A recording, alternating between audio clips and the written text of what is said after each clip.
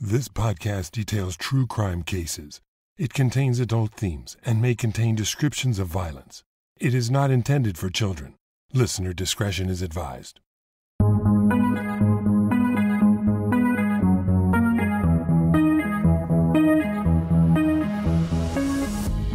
Thank you for joining me for today's episode of Once Upon a Crime. We're in the last chapter of this series, Swan Songs, where I share true crime cases that inspired songs.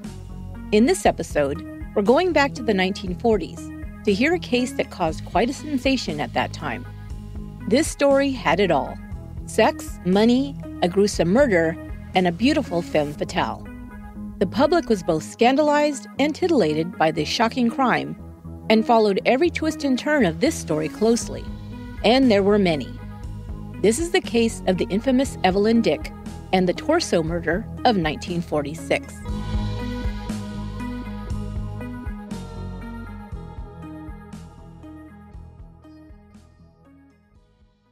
On Saturday, March 16, 1946, a group of children decided to get together for a little exploring and a picnic on Hamilton Mountain. They were headed to Albion Falls, located on the hilly area just a few miles outside the city of Hamilton in Ontario, Canada. David Reed, age 11, and his little sister Faith, age 8, were making the trek with their neighbors, the Weaver boys: Jimmy, the oldest at 12, Robert 10, and Fred Weaver 9. The kids were horsing around on their way up when Jimmy and Robert began fighting over a little telescope they'd brought along. Both boys wanted to use it, and after starting to tussle over it, the bigger boy punched Robert in the nose. Upset, Robert ran off the trail they were on and down a hill, away from his brother. His little brother Fred followed after him.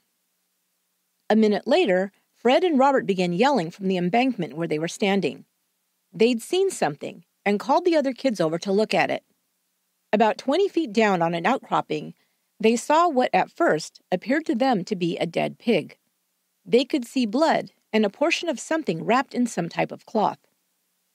The kids began inching their way down the incline, and as soon as they got closer, the gruesome discovery came into focus. It was a human body, but only a portion of one. They discovered that it was missing its head, arms, and legs. They had found a human torso. The children ran up to the road and flagged down an approaching car. Inside was a couple. The car pulled over. When the children told the man what they had found, he was skeptical, but agreed to follow them to take a look. Moments later, he returned to the car with a stricken look on his face. He told the woman to go and call the police while he waited with the children. When police arrived around 11 a.m. that morning, they found the torso partially obscured under some brush. It was resting stomach side down, with the shoulders positioned toward the bottom of the hill. It looked as if it had been pushed straight over the side of the hill from the top, but had gotten caught on the outcropping and stopped there.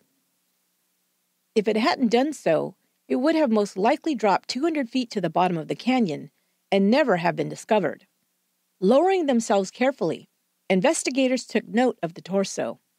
The victim was male, and the only clothing covering the body was a bodysuit type of underwear, like a woman's one-piece bathing suit. The arm and leg portions of the garment had been torn off. There was a large area of blood around the neckline.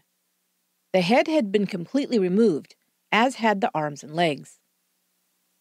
A photographer was called to the scene to record the condition of the torso and its position.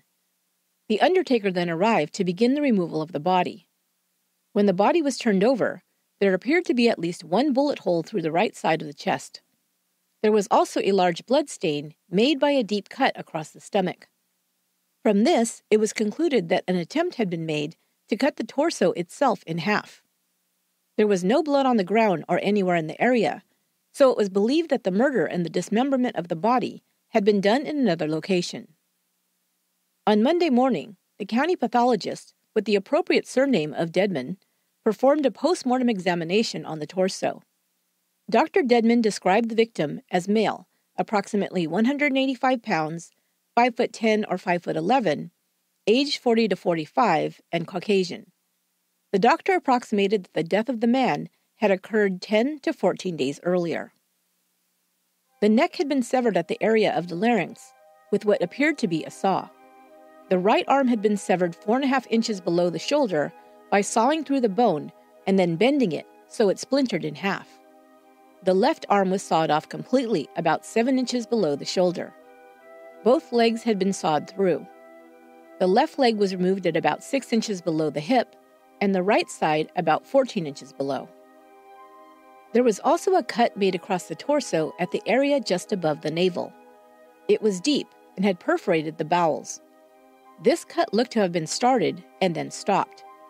When the bowel was punctured, it would have emitted a foul odor. Perhaps this, apart from the rest of the grisly deed, had finally repulsed the victim's mutilator enough to halt them in their tracks.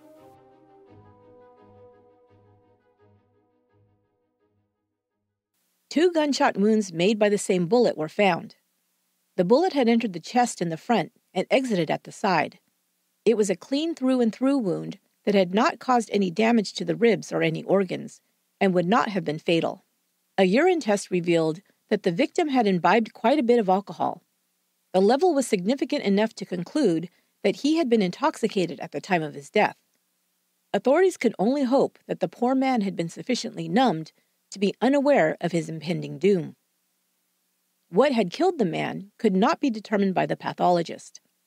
He thought it was most likely that the fatal wound, either by a blow, a bullet, or some other means, had occurred to the head to cause the victim's death. Because it was missing, this was simply a theory that could not be proven. However, the pathologist did conclude that it would have taken a person of some strength to dismember the body. Dr. Dedman even gave an estimate of how long it would have taken to saw through the limbs and sever the head, at least 30 minutes. Now it was left to the investigators to identify the body and start searching for suspects. As far as the identification, they were immediately in luck. A missing persons report had been filed by 2 different people that week for a man of about the same size and age. The day before the discovery of the torso, Ray Castle, a supervisor working for the Hamilton Street Railway, called to report one of his employees missing. On March 5th, 10 days earlier, streetcar operator John Dick had been absent from work and had not called his boss to report in. He had not been seen after that day, that happened to be Ash Wednesday. On the same day, Dick's cousin, Alex Kammerer, also reported his 39-year-old relative missing. Alex told police that his cousin had been staying with him and his wife Anne for about a month. He explained that John Dick and his wife Evelyn had separated on February 3rd, and John had moved in with them. It was Alex's understanding that he'd gone to meet his estranged wife on the last day he'd seen him, which was March 6th. Now wondering if they'd found the body of John Dick, investigators sought out a close family member to come and identify the remains. On Tuesday, March 19th, John and Jake Wall, both brothers-in-law of John Dick, arrived at the morgue to attempt to make the identification. John Wall was married to Dick's sister Anna, and Jake Wall was married to his other sister, Lena. Jake quickly realized that he could not stomach looking at the torso and left the room. John Wall, however, was able to identify it as belonging to his brother-in-law, whom he'd known since they were kids. Investigators heard from several people, including his boss and family members, that John Dick and his 26-year-old wife Evelyn were in the middle of a contentious divorce. They also learned that Evelyn's parents, especially her father, Donald McLean, had strongly disliked her husband and had opposed the marriage. The couple had only been married a few short months before they'd separated. Now investigators knew their next task was to find out all they could about John and Evelyn Dick and their short-lived relationship.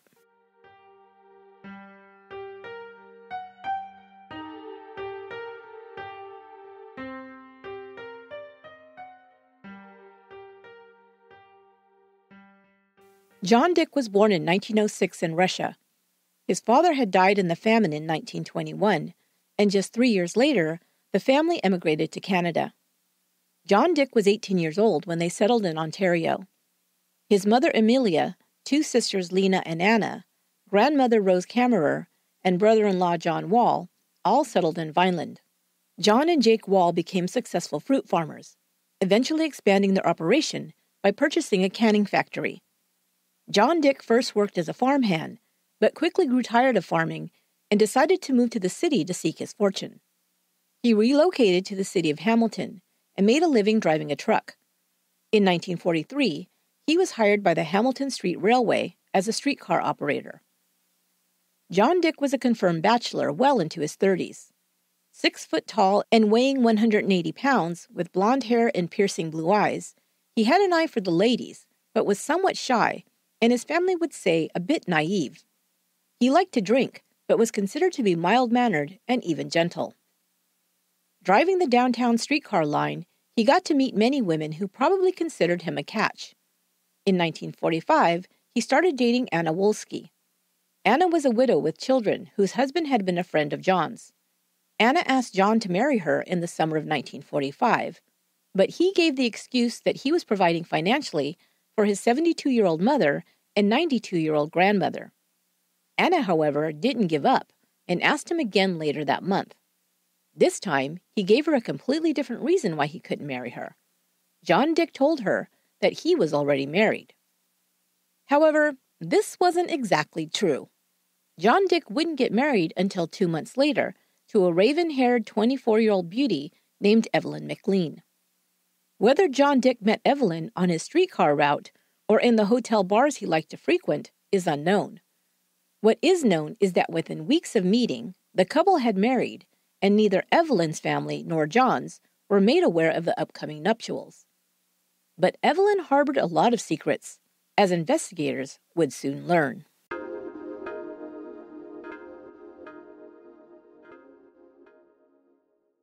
There's a new podcast I want to tell you about, like one you probably never heard before. Imagine for a moment it's the year 2010. You leave your high-paying job at a blue-chip software company, come home and do the same thing you've done now for weeks. You go to the medicine cabinet, take 4 or 5 painkillers from your cancer-stricken wife's never-ending supply, crush them up into a powder, and wash them down with a tumbler of vodka. It didn't used to be this way, and it's about to get much, much worse. This is the story of Robert B., and he tells it on the powerful new podcast, Keep Coming Back, Real Stories of Sobriety and Recovery. Each week, host Mike S. interviews and unravels stories of people who fell down and have managed to get back up again. There's Harrison, who tried moderating his drinking only to wake up in a jail cell. Or Sydney, today a successful nurse practitioner, but formerly a heroin addict, who first went into rehab at 15 years old. The show again is called Keep Coming Back, Real Stories of Sobriety and Recovery. Subscribe and listen. A link to the show is in today's notes. I know you'll be intrigued.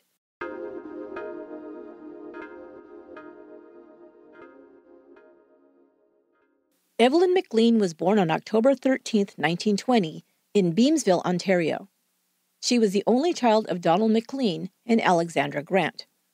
Donald and Alexandra were married in Scotland in 1911. The McLeans came from farming families and emigrated to Canada to work their own farm. Their endeavor was not successful, nor were their attempts to have a family at first. Alexandra became increasingly bitter and resentful of her husband over the years of their marriage. Don McLean was 7 years her senior and a heavy drinker. In fact, he was often drunk, and the more he drank, the more verbally abusive he became. He was prone to violent mood swings, and he and his wife would get into loud, ugly arguments. Alexandra McLean was no shrinking violet. She was a domineering woman who held herself with the utmost respectability and felt herself superior to most people who were not as God-fearing and sober as she. So you can imagine what she thought of her drunken husband, the failed farmer. Alexandra was extremely unhappy at not achieving the financial position and social status she felt she was entitled to. She blamed her husband, and the couple's relationship was extremely rocky.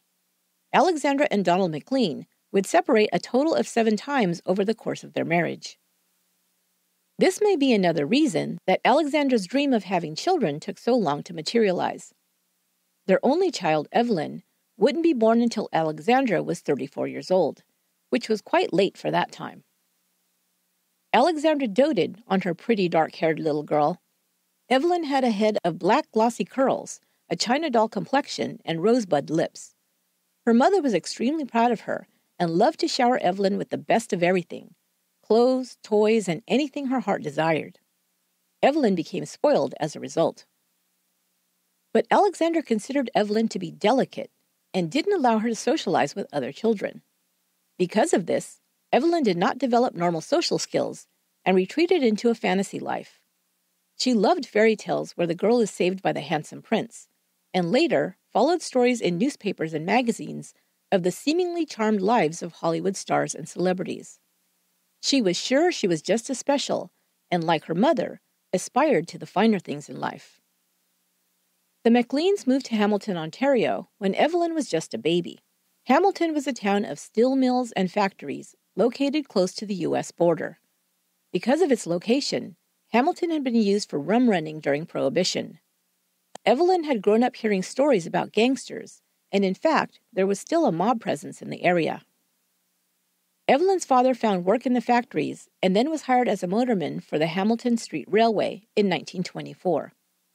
After 2 years in that position, he was moved into an office job and became assistant to the company's cashier.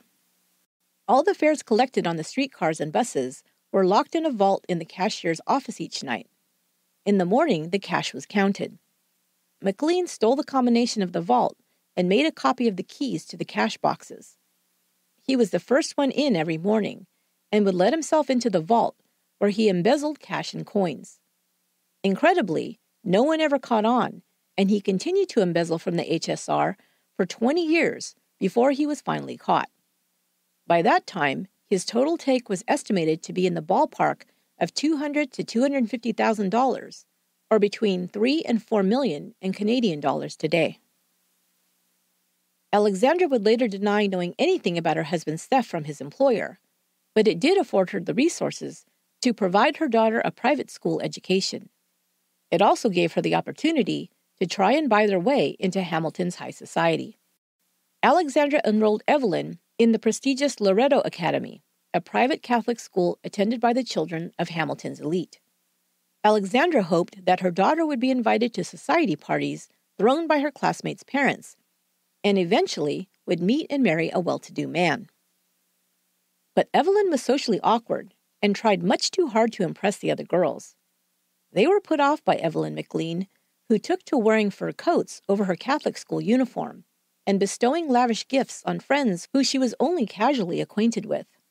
As she became a young woman and the invitation still didn't materialize, Evelyn and Alexandra began inviting her classmates to fancy dinners and impromptu parties at expensive hotels. At these parties, Evelyn gave party gifts to the attendees, usually pricey silver compact mirrors for the girls and silver cigarette cases for the boys. She also insisted on picking up the tab at restaurants. She always had cash on her, usually in the form of coins.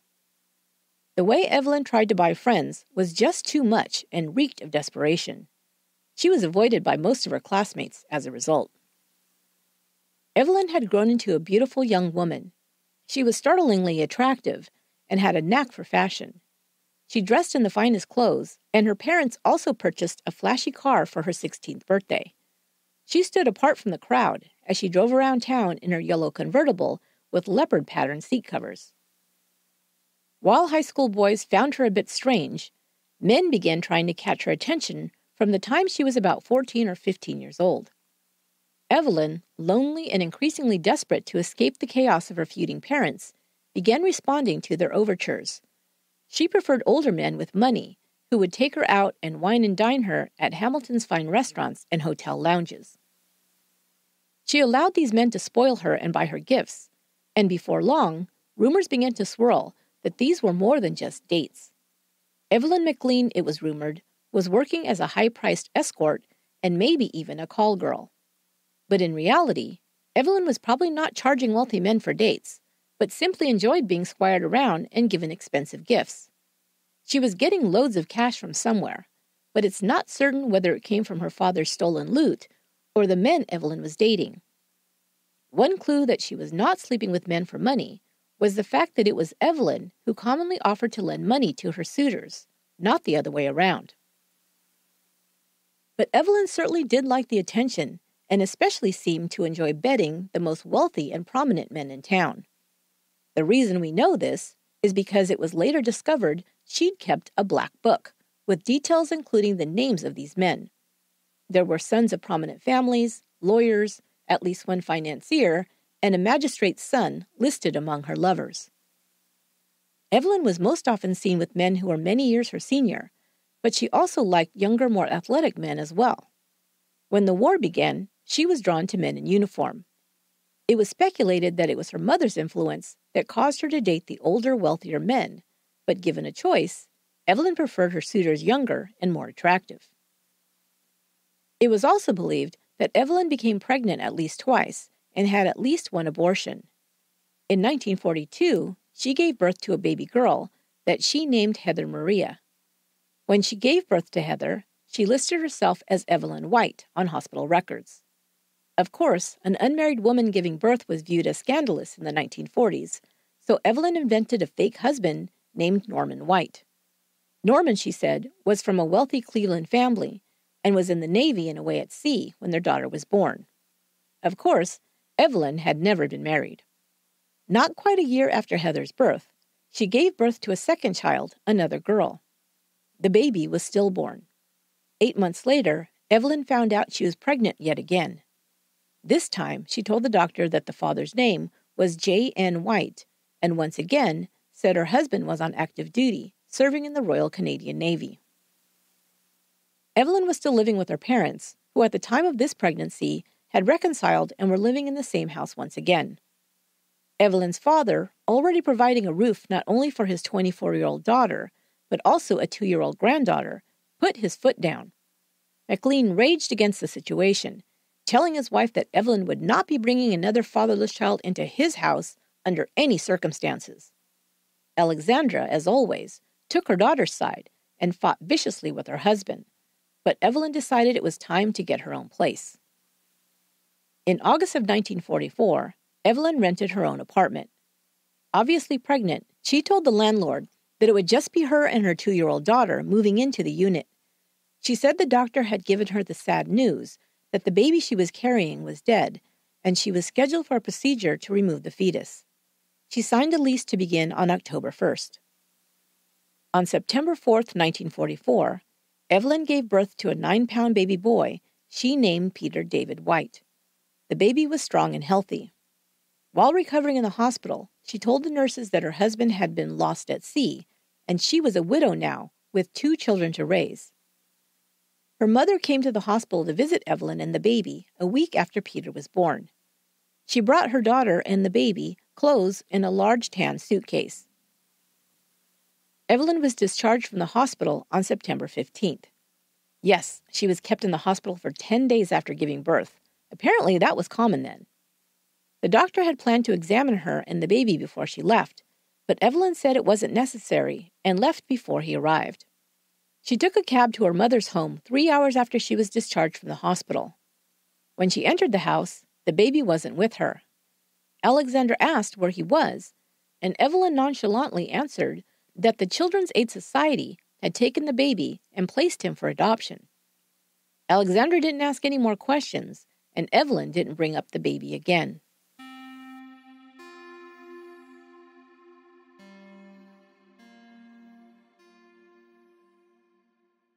And why did Evelyn return to her parents' home instead of her own apartment? Well, Evelyn rented the apartment not to live in, but to have a place to entertain her suitors.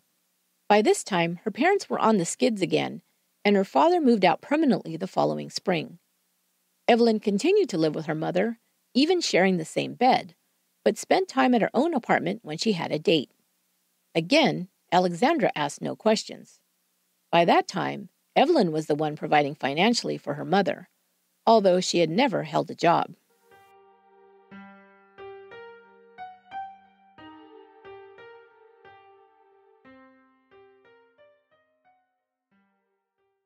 Evelyn met John Dick in August of 1945. By October 1st, he told a friend he was getting married. He said his fiancée was a beautiful girl who had been left a fortune by her now-deceased stockbroker husband. He was ecstatic. For her part, Evelyn didn't share her engagement with anyone, including her mother, until 2 weeks before the wedding. When she found out her daughter was marrying a streetcar operator, Alexandra was furious and refused to attend. Evelyn and John Dick were married on October 4th, in front of 2 friends and 2 boarders who lived in Dick's rooming house. He was 39, she was 24. So, the million-dollar question is, why did Evelyn marry John Dick? No one believed it was for love. They hardly seemed to know one another, and Evelyn had never seemed that enthralled with any of the men she'd dated, many of whom had been more prosperous, younger, and more handsome than John Dick. When asked point blank why she'd married Dick, Evelyn said he was good at helping around the house, and as an HSR employee, could secure things for her that were rationed due to the war, like soap chips and other items. Seems like a pretty thin reason. Some theorized that Evelyn was growing nervous that being an unmarried mother, her daughter Heather, whom she doted on, could be taken away from her. It wasn't unheard of at that time for children born to unwed mothers to be removed from their homes and placed into orphanages. The war had ended, and the "my husband is overseas" excuse couldn't last much longer. Perhaps she did it to spite her mother? Was she tired of feeling controlled by her mother's insistence she date and marry a wealthy man? Maybe, but Evelyn was also materialistic, and it seems unlikely she'd marry a man of no means and doom her own future. No, it's more likely that Evelyn had been hoisted on her own petard. In other words, she'd fell into her own trap of lies. John Dick told a friend that his bride was a wealthy widow, and he may have thought of her as his ticket to the good life. Meanwhile, Dick had told Evelyn that he and his mother owned shares in the family's successful fruit canning business. He said his shares were worth a fortune, implying he'd be selling some soon after the wedding in order to provide his new wife with the best of everything. The best clue that John Dick was simply a means to an end for Evelyn was that after the I do's had been said, Evelyn returned home to her apartment alone. She told her new husband that her place was too small, her mother had since moved in, and that they'd need to find a house before they could move in together. Stunned and disappointed, Dick returned to his boarding house, not to Evelyn's swanky apartment, located in a refurbished mansion near Hamilton Mountain.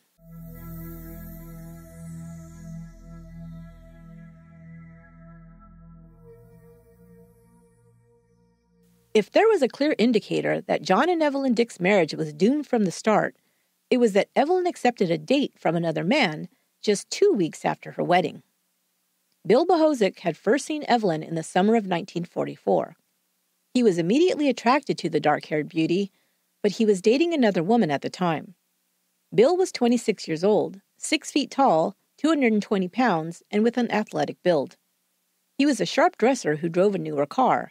He worked in a factory and took home a decent salary. About a month after meeting Evelyn, Bohozik married a war widow named Helen Mitchell. But within 3 months, the marriage ended, and Helen packed up and moved to California. Bohozik bumped into Evelyn just days after her wedding. Not bothering to share this news with him, Evelyn agreed to accompany him to a hotel bar to have a drink. She accepted another date with him for the following Sunday. Bohozik picked up both Evelyn and her daughter and took them for a Sunday drive.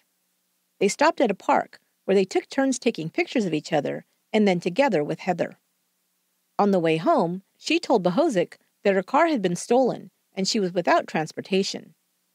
Bohozik quickly offered the use of his car during the day when he was at work and gave her an extra set of car keys.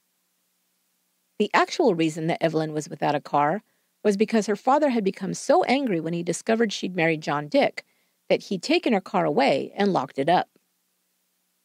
On October 17th, less than 2 weeks after Evelyn had married John, she went to Bohozik's home and had sex with him. She still had not told him that she was married, but certainly wasn't hiding the fact that she was seeing Bohozik as they were seen out together in downtown Hamilton. Word soon got back to John Dick that his wife was stepping out on him and had been seen around town driving Bohozik's car. Rather than being angry, Dick was distraught. He found out where Bohozik worked and showed up to confront him.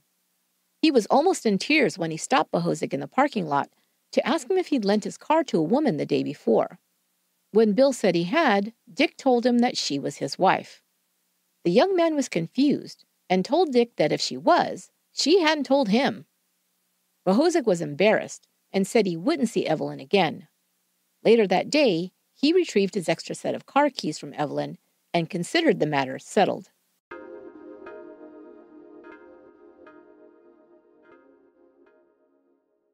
I'd like to thank our sponsor, EveryPlate. Experience full plates and fuller wallets with America's best value meal kit. Get meals you'll love that won't empty your bank account delivered right to your door. EveryPlate gives you all the ingredients and recipes for a delicious, easy, budget-friendly meal that your whole family will love. You may have thought about trying a meal kit for the convenience and stress-free way to get dinner on the table, but thought it would be too expensive. That's what I love about EveryPlate. You get meals that come together in about 30 minutes that are a cheaper alternative to takeout or delivery. I'm so excited to get my first box of EveryPlate meals. You can choose your meal kits each week. Listen to some of these yummy-sounding dinners. Gooey stuffed pork burgers with crispy potato wedges, lemon thyme chicken linguine, and fully loaded broccoli potatoes with cheese sauce and crispy bacon. I can't wait to dig into the chili honey butter chicken with zucchini and roasted sweet potatoes. All my favorite things in one delicious meal. And check this out. An EveryPlate meal costs about as much as you'd pay for 1 cup of coffee. But I'll go you one even better. By telling them I sent you, you can get 3 weeks of EveryPlate meals for just $2.99 per meal by going to everyplate.com and entering my offer code ONCE3. That's 40% off your first 3 boxes. That's everyplate.com, and don't forget to use my offer code ONCE and the number 3 for 3 weeks of EveryPlate meals for just $2.99 per meal. And thanks for supporting the show.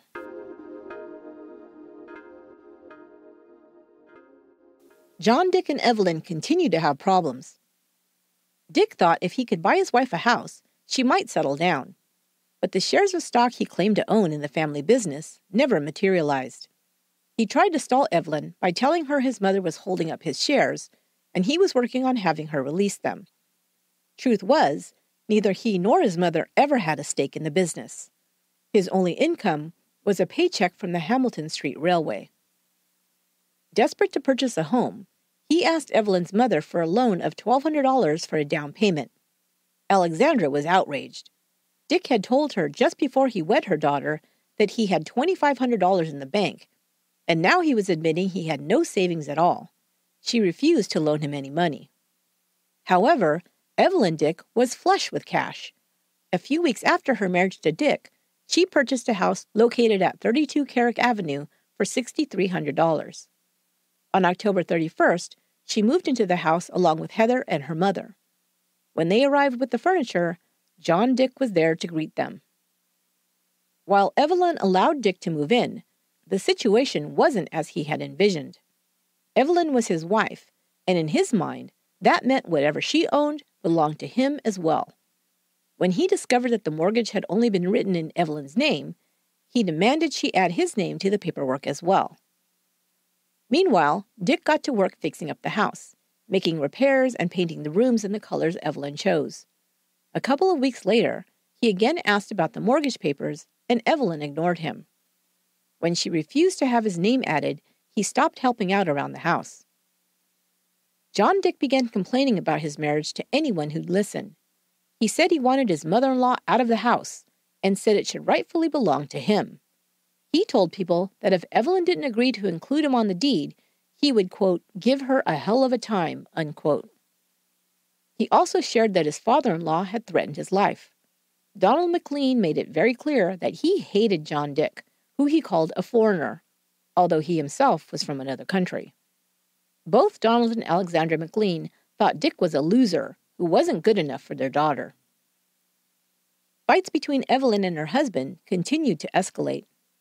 Evelyn told her mother they fought about women and money, and Alexandra heard Dick demanding $100 from Evelyn or he'd, quote, slit her throat, unquote. Dick started staying away from his home more, and while Evelyn told her mother that he was out with other women, his cousin's wife, Ann Kammerer, said he had been staying at their home off and on when he and Evelyn were on the outs. By February 3rd, John Dick left Evelyn's home on Carrick Avenue for good. he moved in with his cousin Alex and his wife Anne, although whenever he wasn't working, he continued to follow Evelyn, spying on her.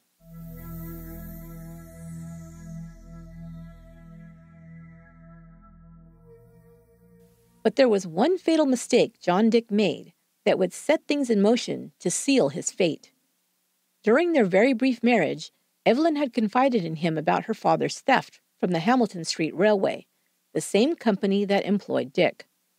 Donald McLean had confronted John Dick, calling him a freeloader who'd taken advantage of his daughter. During this argument, Dick angrily countered by calling McLean a lousy thief and told him he knew all about the money he'd embezzled. McLean became enraged and threatened to shoot his son-in-law. Dick took the threat seriously and reported it to the Hamilton police.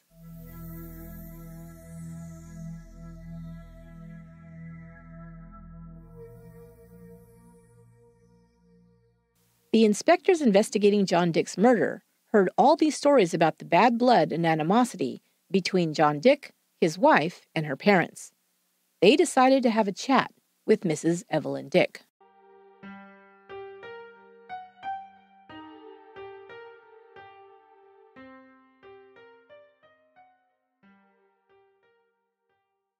On March 4th, John Dick was scheduled to work but called in sick.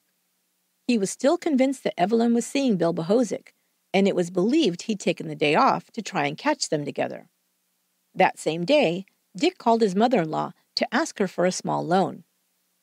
He was given a cash bank from his employer to make change with while driving his streetcar route, usually in the amount of $75 to $100. Dick had been seen in hotel bars drinking heavily, and it seems that he used that cash to pay his bar tabs. The loan he asked Mrs. McLean for was to make up the amount he was short from his cash bank. Alexandra had covered this shortage for Dick before, but on that day she refused, and he went away empty-handed. That was the last day she would ever hear from her son-in-law. The next day was Ash Wednesday, and John Dick did not show up for work. 10 days later, Dick's employer would report him missing.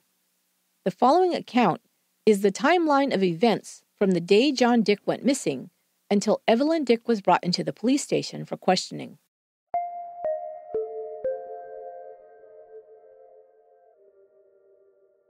On Tuesday, March 6th, Evelyn showed up at Bill Landig's auto repair shop to borrow a car. Landig was an acquaintance of her father's and had given Evelyn the use of his black 1938 Packard sedan several times that month already. That day, she arrived at the garage at 2 p.m. to pick up the keys, promising to return the car by 5. At a little after 2 p.m., John Dick was observed eating a late lunch at the Windsor Hotel dining room in Hamilton. It was the last place he'd be seen.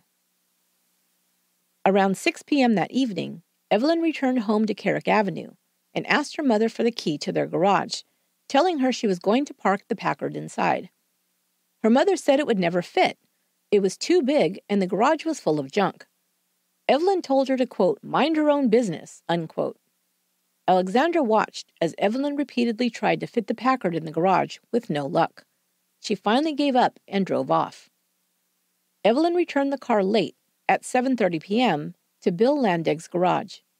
He'd already gone home for the night, so she left a note with the keys. She apologized, saying that her daughter had cut her face and had bled on the car seat covers. She'd taken the stained covers off and promised to replace them. 2 days later, Alexandra commented to Evelyn that she hadn't seen John Dick operating his streetcar in the last few days. Evelyn told her she'd, quote, never see him on a streetcar again, and it's not likely he'll bother me again, unquote. When her mother asked her to explain, Evelyn responded, shut your damn mouth and keep your nose out of my business. The next Tuesday, Evelyn visited the Central Police Station to ask if John Dick had been arrested. Asked why he might have been arrested, Mrs. Dick said that he was suspected of running away with tickets and money belonging to the Hamilton Street Railway. When the officer said he had no record of John Dick being arrested, she thanked him and left. 4 days after that, John Dick's torso was discovered on Hamilton Mountain.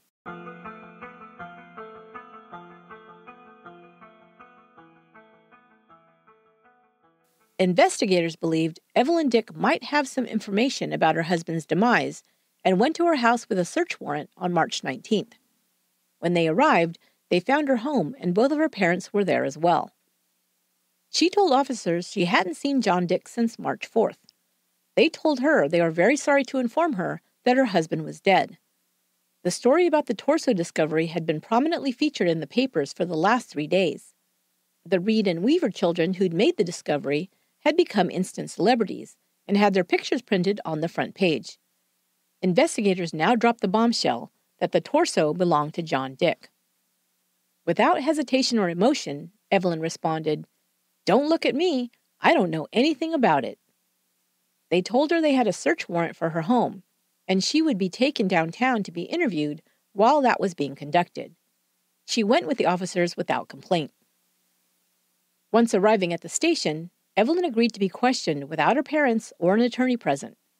They started by asking her when she'd last seen her husband. That was all they had to say before Evelyn began spilling her guts. But not out of guilt or remorse, but simply in a just the facts sort of way. Evelyn said she'd last seen John Dick on March 4th at the Astor Hotel. She had been unable to reach him for several days, and when he saw her, he became angry and told her to leave. She left him drinking at the bar and claimed it was the last time she'd been in his presence. She then explained to the cops that her husband had been, quote, running around with women, unquote, and had broken up at least one marriage. She said one of these women had a husband who'd found out and was looking for John Dick. That was what she was trying to warn him about when he told her to get lost the last day she'd seen him. But Evelyn Dick continued to talk, weaving a story too ridiculous to be believed. In December, she said, a well-dressed man in an expensive suit came to her house looking for her husband. He said Dick had been seeing his wife, and he was there to straighten matters out. She told him her husband wasn't home, and the man left.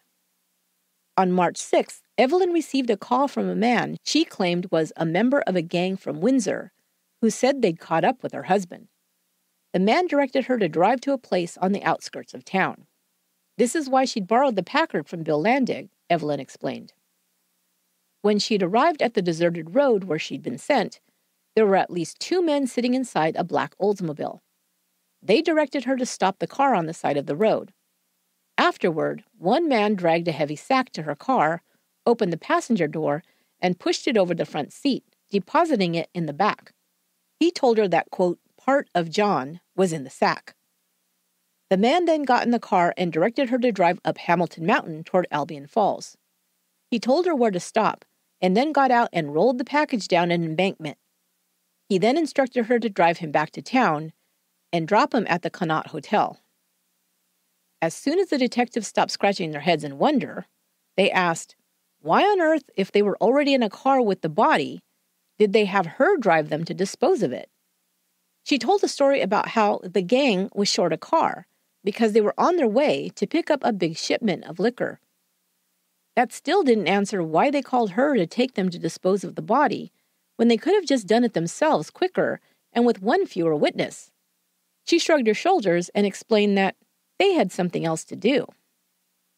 They'd heard just about enough by that point and decided to arrest Mrs. Dick. But they had one more question. They'd seen no emotion at all from the woman whose husband had been murdered and cut into pieces. Just how did she feel about John being murdered? I just can't express how I feel, Evelyn answered. Then she threw some shade at her husband by mentioning the supposed affair with the gangster's wife, who she now also said he'd impregnated. But, I mean, it was a pretty mean trick to break up a home, she said. Now they asked her straight out, Mrs. Dick, did you have any actual part in the murder of your husband? No, she answered. I know nothing about where his legs, arms, or hands are.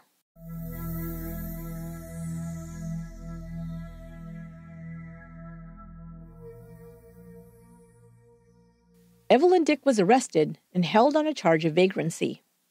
At the time, this was a catch-all charge that simply allowed the police to hold a suspect in custody while the case was being investigated. She was denied bail and remanded into the Barton Street Jail until March 27th. Bill Bohosic was brought in for questioning the next day. Once Evelyn heard that Bohozic had been interviewed, she told investigators that she needed to add some more information to her previous statement. She now implicated Bill Bohozic in the murder of her husband. She said that Bill hated her husband and wanted to get even with Dick for telling everyone he was running around with his wife. She said Bill had asked her for a $200 loan for a down payment to, quote, have John fixed, unquote, by the gangsters from Windsor. Evelyn actually had loaned Bohozic $200, but it was for the repair of his car. He'd paid her back 2 weeks later. She said that the gangster she'd driven up the mountain, whom she now named Romanelli, told her how the murder had unfolded. On March 5th, he and an accomplice found Dick at the King George Hotel and began drinking with him. They got him drunk, and he agreed to ride with them up the mountain to continue drinking. Once they were on a deserted road, one of the men shot Dick, who was in the passenger seat, in the back of the neck. She said the gangsters then drove to a house and cut up the body. Romanelli had told her that Bohozic was also paying him to dispose of the body. Investigators asked her where the rest of Dick's body was, and she said, I understand the limbs were burned in a furnace. Meanwhile, a search was being conducted at the Carrick Street house. In the basement, a basket with what appeared to be bloodstains on it was found full of ashes. As they sifted through the ashes, they found pieces of bone. There were also ashes found in ruts in Evelyn's dirt driveway. Within those ashes, they found a stump of a tooth and more bone fragments. The ashes were taken to the morgue and carefully sifted through, revealing 7 teeth and many pieces of bone. Dr. Dedman identified the fragments as belonging to leg, thigh, and skull bones. The blood on the basket was found to be type O, the same as John Dick's. But that wasn't the end of what they would find. Other dark secrets of Evelyn Dick's would soon be revealed.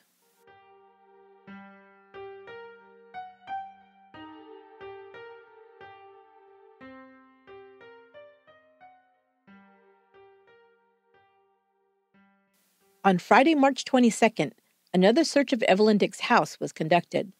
This time, the attic was searched. There, investigators found a locked, tan-colored suitcase. Alexandra said it was the one her daughter had brought home with her from the hospital after the birth of her last baby. But the key had been lost.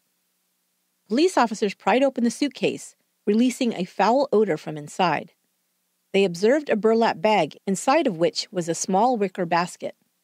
Inside the basket was a cement-filled cardboard box. There was a piece of cloth poking out of the cement. The entire bundle was transported to the morgue, where Dr. Dedman carefully chipped the cement away. Underneath, he discovered a zippered shopping bag wrapped in a brown skirt. The inside band of the skirt had Evelyn's name written on it. Inside the shopping bag, to their horror, they discovered the partially mummified body of a newborn baby. The baby had been doubled up and put inside the shopping bag. The baby, discovered to be a boy, was still wearing a cloth diaper, held together by 2 now rusted safety pins. He had been dressed in a lace gown with a knitted sweater over it. A knotted piece of thick string was looped around the newborn's neck.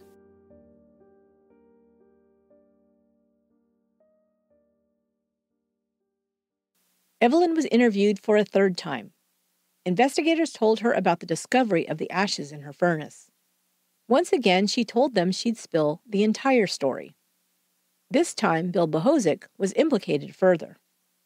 Evelyn claimed that Dick had caught her having sex with Bill Bohozic on October 9th, 5 days after Dick and Evelyn's wedding. Later, even after she told Dick she was no longer seeing Bill, he didn't believe her. Months passed, and on March 4th, Dick accused her of being pregnant with Bohozic's baby. 2 days later, Evelyn witnessed her husband leaving the King George Hotel with Romanelli and another man. Later that day, Evelyn said Bill called her to say, "We've got him at last." Bill told her to meet him at the Royal Connaught Hotel. When she arrived, Romanelli was there. He handed her a box with her husband's watch inside. He said Bill wanted her to have it. She was driving Landeg's Packard at that time, and Romanelli said he needed it. She didn't want to, but she lent it to him, and he took her home before driving away in the Packard. When Romanelli returned the car, Evelyn noticed a lot of blood in it. She also said she found a blanket covered in blood inside, as well as part of the face wrapped in a cloth. Romanelli told her that these were parts of the body that, quote, would not burn, unquote. Evelyn said she put these parts in her garage in a bushel basket. She then drove Romanelli back to the hotel and returned the car. That's when she admitted to her mother that John Dick had been fixed. She claimed that her mother knew Bill Bohozic had wanted to get revenge on her husband for some time. They were just about to ask her to admit to burning the rest of the body in her furnace when they received a call reporting that the body of a newborn baby boy had been found in Evelyn's attic.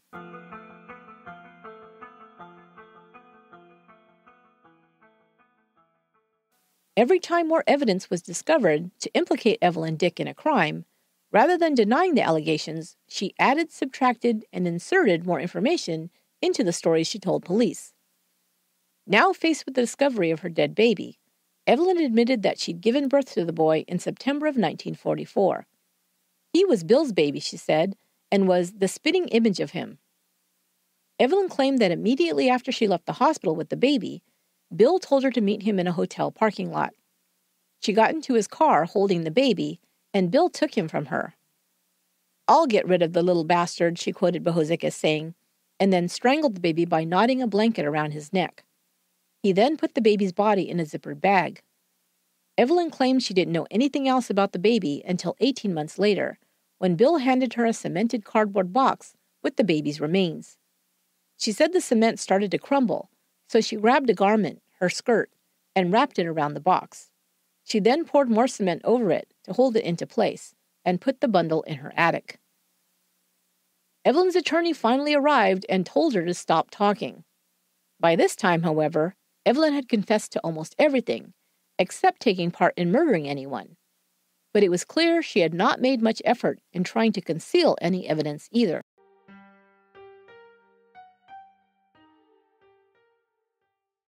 Evelyn was formally charged with John Dick's murder on March 26. Through her attorney, she now said that only the third interview she gave police was true. She was remanded into custody until April 10th. On March 29th, Bill Bohozic was shocked to discover that he was being charged with the murder of Evelyn's baby boy. She was also charged with that murder on the same day. Bill was taken into custody. But Evelyn wasn't through throwing people under the bus yet. On April 12th, she asked investigators, quote, "When are you going to bring the old man in? He's in it," unquote, meaning her father, Donald McLean. Evelyn said her father was the one who loaned Bill the gun. She said he also wanted Dick dead because he was afraid he'd rat him out about stealing from the company. Evelyn's story changed once again. Now there was no Romanelli, and Evelyn put herself right at the scene of the murder. After her father loaned Bill the gun, they had tested it in the basement of McLean's home, located at 214 Roslyn Avenue. McLean's house had already been searched, where investigators had found a gun, $4,400 in cash, and thousands of stolen streetcar tickets. Without cancellation marks, the tickets were worth the value of new tickets and could be used or sold. The search uncovered thousands of them stuffed into bags and boxes and hidden throughout the house. The combination to the Hamilton Street Railway office vault was also found written on a piece of paper in McLean's home. They also confiscated a butcher knife and a small saw, along with a Detective Stories magazine outlining a case of a dismembered body burned in a furnace. Donald McLean was arrested for theft and taken into custody. Back to Evelyn's statement. On March 6th, Evelyn now confessed that she had met her estranged husband at the hotel bar ostensibly to talk things over, but the bar was closed. She suggested they pick up some liquor and go somewhere for a drink. Then Evelyn said, "Hold your hat." She and Dick met up with Bill Bohozic, and all three went together for a drive up Hamilton Mountain. What? They stopped and had some drinks together, said Evelyn. She continued driving, and Dick drank more, becoming very intoxicated. Bill was sitting in the back seat when she stopped the car near Albion Falls. It was there that Bill shot Dick in the neck twice, just below the hairline. Evelyn said Bill then wrapped a blanket found in the car around Dick's head. But Dick groaned, indicating that he wasn't dead. So Bill shot him once more in the chest. They then drove the Packard to Evelyn's house and put the body in the garage. Dropping Bill back downtown, Evelyn then cleaned up the car as best she could and returned it to Bill Landig's garage. Bill was tasked with coming back to dispose of the body. He cut up the body in the garage and burned parts of it in her furnace and other parts in the furnace at her father's house. Believing the whole family to be involved in the murder of John Dick, police also arrested Alexandra McLean and held her on a vagrancy charge. Little Heather, now 4 years old, was placed into temporary foster care.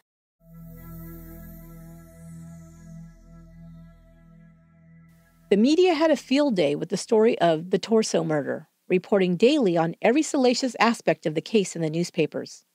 Photographers clamored for a shot of Evelyn Dick as she was taken from the Barton Street jail into court.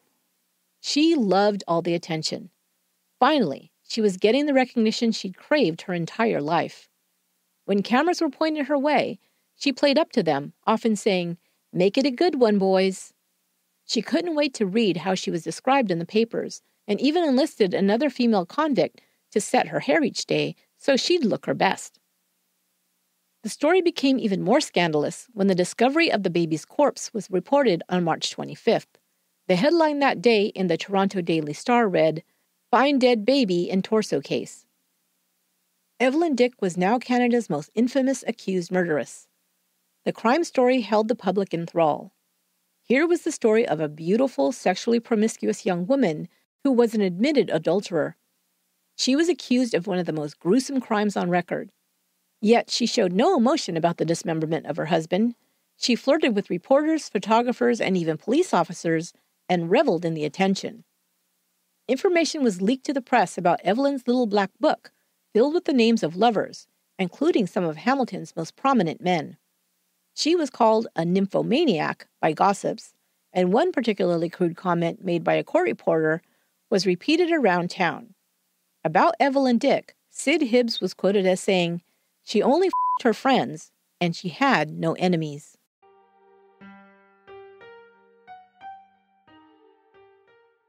The court found insufficient evidence to hold Alexandra McLean on murder, but she was held as material witness and freed on $4,000 bond. Evelyn Dick's trial for the murder of John Dick began on October 7, 1946. Evelyn spent 6 months in jail awaiting trial. It was common knowledge that Evelyn was crazy for chocolate, and admirers sent chocolate bars and other goodies to the jail. As a result of all these gifts, by the time her trial began, she was a bit plumper than when she'd first been arrested. The prosecutor laid out the court's case, which included Evelyn's relationship with Bill Bohozic. John Dick's strained relationships with Evelyn, Bohozic, and Donald McLean, the blood and other evidence found in the Packard, the ashes and bone fragments found in Evelyn's basement and in her father's home, the evidence of Don McLean's theft from his employer, and John Dick's knowledge of the embezzlement, and finally, all of Evelyn's own statements to the police. The star witness for the prosecution was Evelyn's own mother. Alexandra McLean testified truthfully, not only because she was a God-fearing, straight-talking woman, but because she'd been threatened with jail herself should she perjure herself on the stand. She truthfully testified to her daughter's admission that it was unlikely John Dick would trouble her again. Upon questioning under oath, Alexandra stated that she'd pressed her for more information, asking, "Nothing's happened to him? He's not been killed?" To which Evelyn answered, "Yes, John Dick is dead, and you keep your mouth shut." The defense called no witnesses, but instead claimed that Evelyn's statements had been coerced. They said she'd been enticed by the promise of chocolate bars to speak to the investigators. On October 15th, the prosecution rested its case. The defense was laid out in the closing arguments, pointing out that there was absolutely no evidence that Evelyn Dick had murdered John Dick. If anything, she was only an accessory after the fact by helping to dispose of the body, her attorney said. He pointed the finger squarely at Bill Bohozic. On October 17th, the jury came back with a verdict of guilty and a recommendation of mercy. The judge handed down his sentence. Evelyn Dick was sentenced to be hanged in 3 months' time on January 7th. She still displayed no emotion.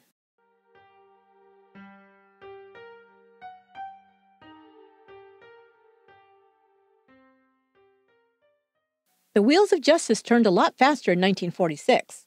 The day after Evelyn Dick was sentenced to death, Bill Bohozic and Donald McLean were tried together for the murder of John Dick. Evelyn was the first, and probably only, witness called to testify, but she refused to be sworn in. Without their star witness, the Crown had no case. They tried again the next day, but Evelyn still refused to testify. Bohozic's attorney took the opportunity to point out that there was absolutely no evidence tying his client to the murder. He further told the judge that Bohozic had asked repeatedly to be given a lie detector test. The court allowed Bohozic and McLean to be held in custody until Evelyn's appeal was filed and heard by the court. On January 9th, the court heard Evelyn's appeal. Her execution date had been set for the same week, so she was given a 1-month reprieve. Evelyn's new lawyer was J.J. Robinette, and this appeal hearing earned him a reputation as a superstar attorney. Robinette argued that Evelyn's statements to the police were not legally admissible. First of all, Robinette said, they were made involuntarily. She was prodded by the police, and their questions were leading and coerced. Why else would she change her story so frequently, he asked. But his most successful argument was directed at the charge that had been used to hold her while the case was being investigated. Evelyn had been charged with vagrancy, not murder. She was not under arrest, but merely detained, and under a false charge. Any statements made while she was being illegally detained had to be ruled inadmissible. He further argued that the jury was given improper instructions before finding her guilty. They should have been instructed that if a reasonable doubt existed in the jury's minds, whether she was an accessory before or after the fact, she must be acquitted of the charge of murder. Robinette filed the appeal to ask that a new trial be given to his client, but seeing that his arguments were making an impact on the court, decided to ask for an outright acquittal. On January 17th, the appeals court unanimously set aside Evelyn Dick's murder conviction, and she was awarded a new trial. Her new trial was set for February 24th, 1947.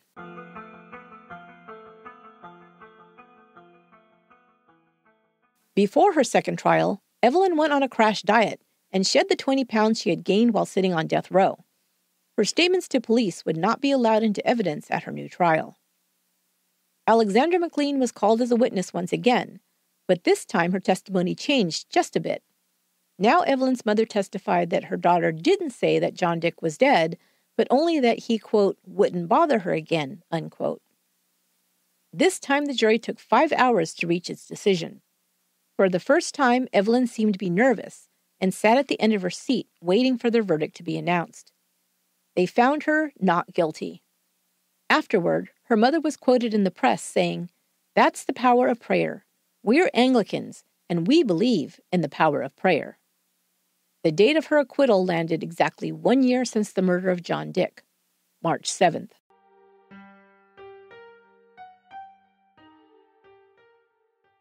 Evelyn still faced another trial. She and Bohozic were being charged in the death of baby Peter. Before the trial began on March 24th, Bohozic and Evelyn's father were both finally released on bond. Robinette was not as confident he could win an acquittal for his client on this charge. He thought the best he could do would be to get Evelyn's charges reduced to manslaughter. The infamous suitcase the baby was found inside was brought into court. Evelyn's doctor testified that the baby was born healthy on September 5, 1944, and was not seen alive after leaving the hospital with his mother. Alexandra was compelled to testify again. She told the court that Evelyn had told her the baby had been taken by the Children's Aid Society. She also told the court that she believed her daughter was married to a Mr. White, which is almost certainly untrue. She also confirmed that Evelyn's father had not wanted another baby in the house, and she'd fought with him over this. Dr. Dedman testified that the baby was most likely strangled with the cord found around his neck. Under cross-examination, he admitted he couldn't be certain of this due to the advanced state of decomposition. The defense presented Evelyn Dick as a loving mother who'd taken good care of her living child Heather and had prepared for the birth of her baby boy by seeing her doctor regularly during her pregnancy, purchasing clothes, a bassinet, and other items the child would need, and preparing a room for the baby in advance. In his closing statement, Robinette said that his client was being judged unfairly, not because there was evidence that she had murdered her baby, but because of the life she led. As for who had killed the baby, Robinette pointed to Evelyn's father. It was he who didn't want this baby brought to his home, and the cement trowel was found at his home, not Evelyn's. Before the jury was to make its decision, the judge decided that they could find for manslaughter or murder. The charge of murder would carry the death penalty. The jury came back a few hours later, finding Evelyn Dick guilty of manslaughter. The judge sentenced her to the maximum sentence allowed. She would spend the rest of her natural life in prison.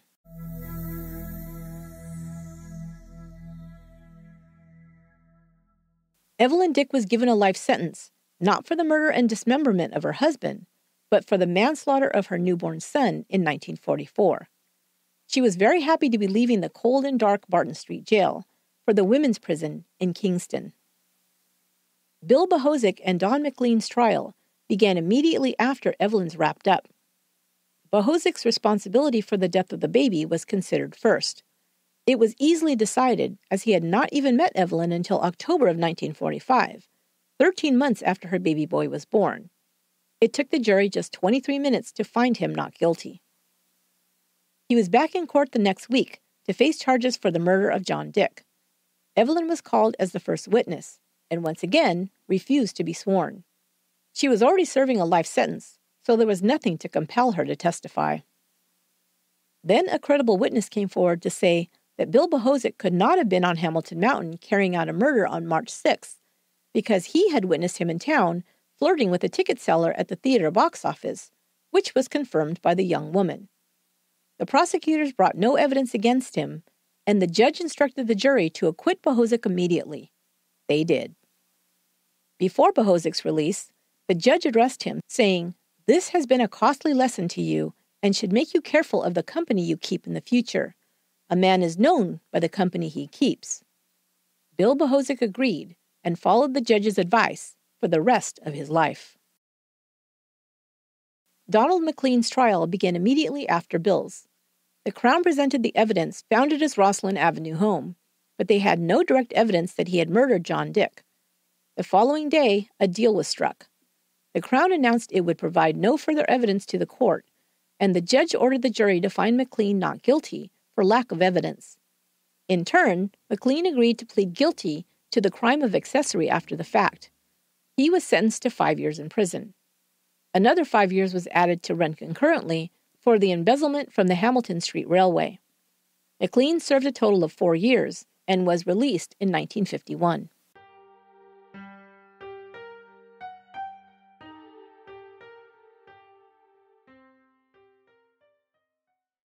Evelyn's story doesn't end just quite yet.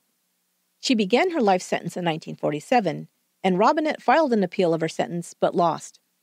Evelyn was a good prisoner, always well-behaved, polite, and she used her intelligence to help and mentor others. However, she still behaved in a superior way towards other prisoners and still used manipulation and charm to get what she wanted.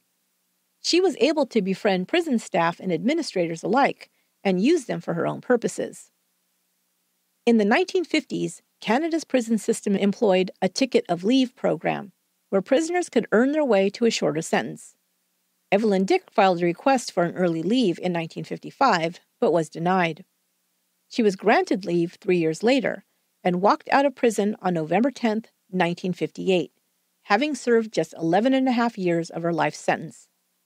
The following year, the ticket of leave program was dissolved. Subsequently, prisoners had to go before a parole board and have their records reviewed before being eligible for parole. Evelyn Dick made it out just in time. Because her case had gained so much notoriety, Evelyn was provided with a new identity and allowed to move out of the area after her release. She never returned to Hamilton again, and only a couple of prison administrators knew her new name or where she settled afterward. In 1985, at the age of 65, Evelyn Dick was granted a pardon by the federal government, which meant she no longer had to report to police or a parole board, and her record was now permanently sealed.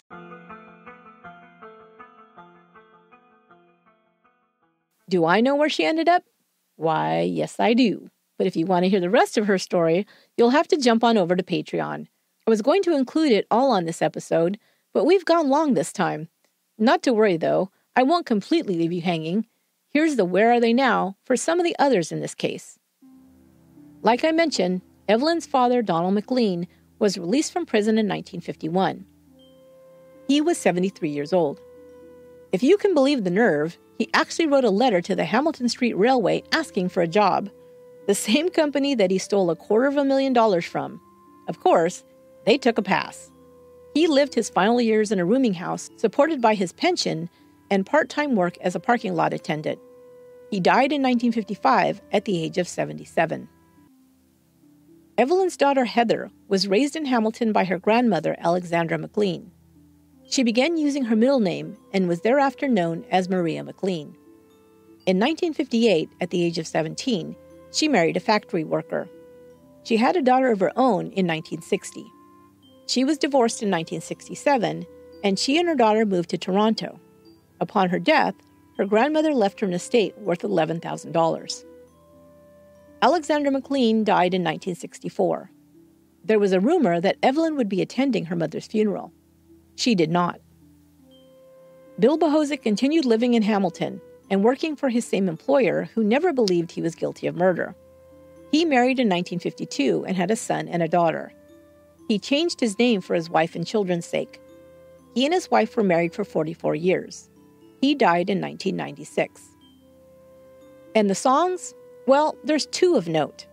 The first song, inspired by the Torso murder, was a schoolyard song used to skip rope to, much like the Lizzie Borden took an axe and gave her father 40 whacks variety. But this one was a bit naughtier. I had to read it a few times before I got the joke. It's much easier to hear when said out loud. To put it into context, though, you have to know something kind of weird. This detail was learned by the public during Evelyn's first trial, when Dr. Dedman testified regarding the postmortem examination. John Dick's body was missing all but one appendage. The one that sounds like his name? Okay, so here are the lyrics to this little ditty sung by schoolchildren. You cut off his legs, you cut off his arms, you cut off his head. How could you, Mrs. Dick? How could you, Mrs. Dick? The story of the infamous Evelyn Dick has been shared a variety of ways over the years. In 1974, a book titled Torso, penned by crime writer Marjorie Freeman Campbell, was released. In 1982, CBC's radio program titled Scales of Justice aired the drama How Could You, Mrs. Dick? It was later staged as a play with the same title. In 1989, a second song about Evelyn Dick, released by the band The Forgotten Rebels on their Untitled album, gained popularity. The lyrics go something like this. Evelyn was a party girl from Hamilton's South. Her hubby drove a bus around the Gore Park fountain. Then one day they had a terrible fight. You should have seen what happened that night. She took the saw and cut off his arms, took the saw and cut off his legs, took the saw and cut off his head. Why did you do it, Mrs. Evelyn Dick? How could you, Mrs. Dick? The words become more graphic from there. Like all the songs I've mentioned in the series Swan songs, you can find a link to listen in the show notes. I'll just share one more resource with you. I found a lot of the details for this story in the book, The Torso Murder, The Untold Story of Evelyn Dick, written by Brian Vallee. There are even more details that I'll be adding as a bonus on Patreon. In that bonus episode, I'll share with you what happened to Evelyn Dick after she was released from prison, the results of the psychological examination of Evelyn Dick before she was handed down her life sentence, and why the judge decided to give her the maximum sentence. Finally, I'll share author Brian Vallee's theory of who actually murdered John Dick and who else took part in this crime. I'll also add in my own 2 cents about the parts of that theory I agree with, and a bit of my own interpretation of the facts. Phew! That'll just about do it for today's episode of Once Upon a Crime.